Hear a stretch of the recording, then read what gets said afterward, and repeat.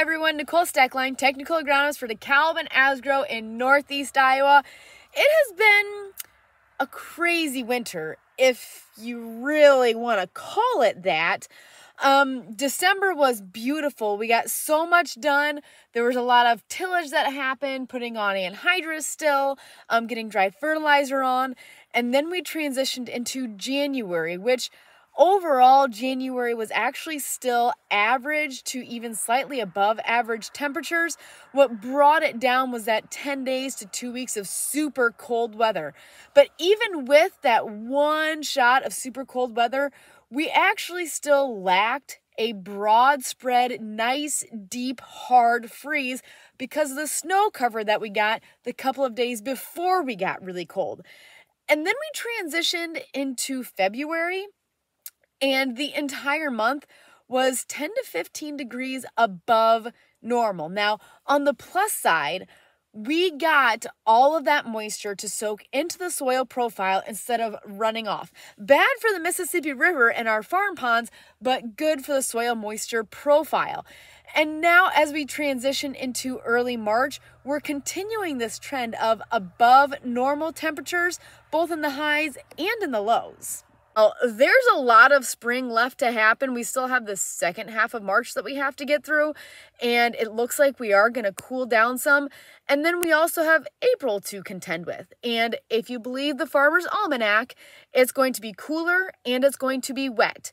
And if you go by the rain 90 days after a January fog, if you remember, January was extreme. I mean, it was so bad for your vitamin D and your mood because it was so foggy in January, which would say 90 days after, we're gonna be wet.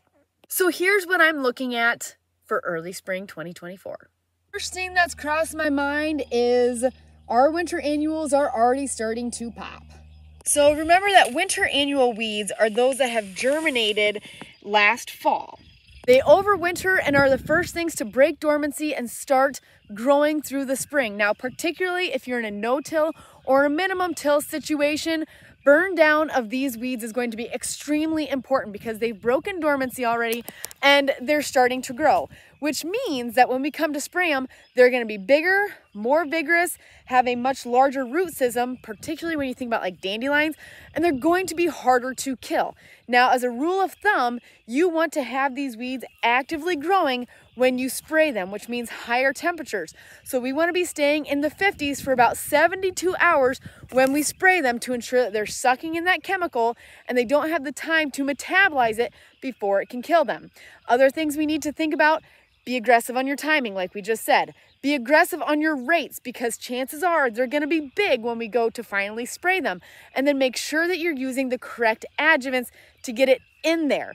A lot of our burn down herbicides are actually burner herbicides, so we need to get into that weed. So make sure you're reading your label using the correct crop oil, MSO, or other adjuvant. This goes for our cover crops as well.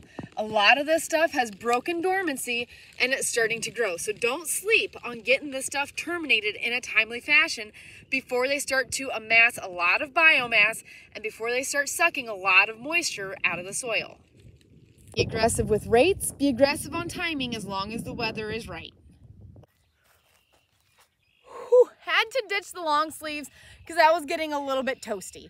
So the next couple of things that we're thinking about is all about soil moisture in terms of corn rootworm egg hatch and our fall applied anhydrous ammonia.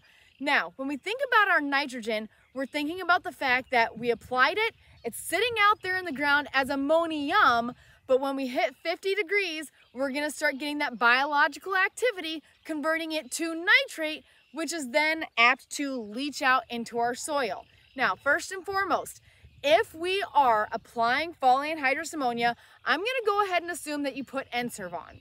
Now, the point of N-Serve is to create a zone of protection in the soil where the anhydrous ammonia was put.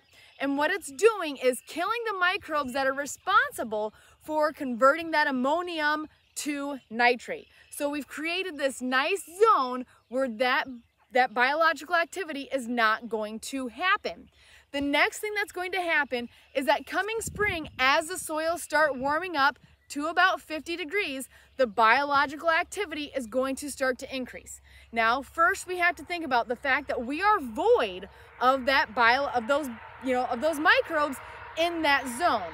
So the first thing that happens is when we hit 50 degrees, we're gonna start waking these things up outside of the zone, and then they're gonna have to make their way into and recover their populations in that zone of protection from the N-serve. That's the first thing.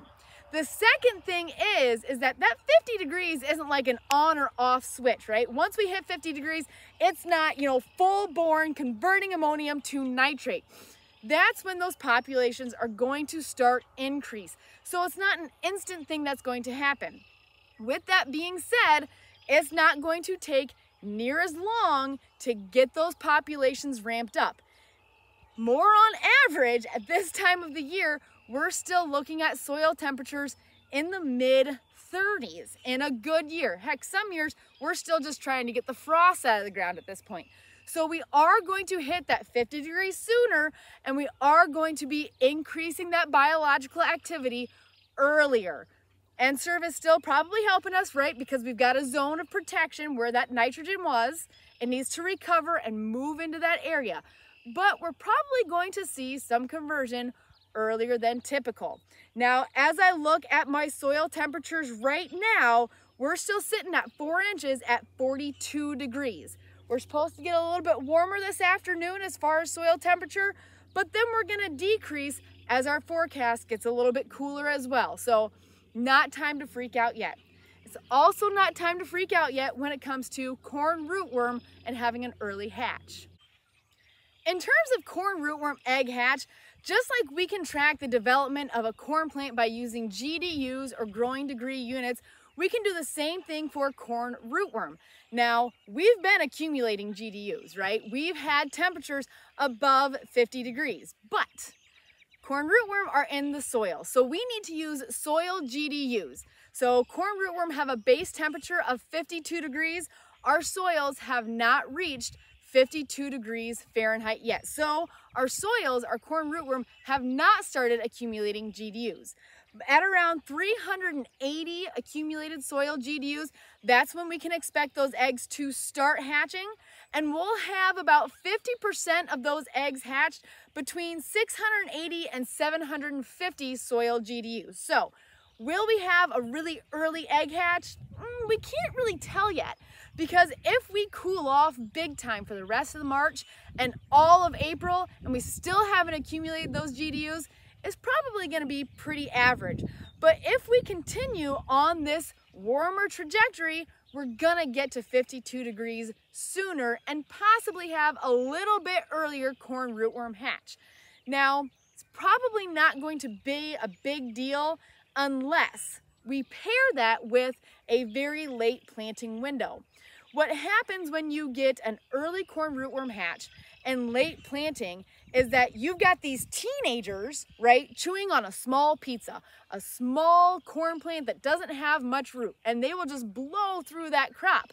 If we have a more typical year where you have an average date for corn rootworm hatch and a good average planting date, those two things kind of grow together, and you have, a teenage corn rootworm chewing on a teenage corn plant, and they're able to kind of outgrow or grow with the feeding of those corn rootworm. Now, with all of that being said, it might not matter. Weather has the ability to flip like a switch, and everything that we were considering might be null and void if we continue on a cooler trend through the end of March and through April. That's all I've got for you today. Feel free to call, text, or email with questions.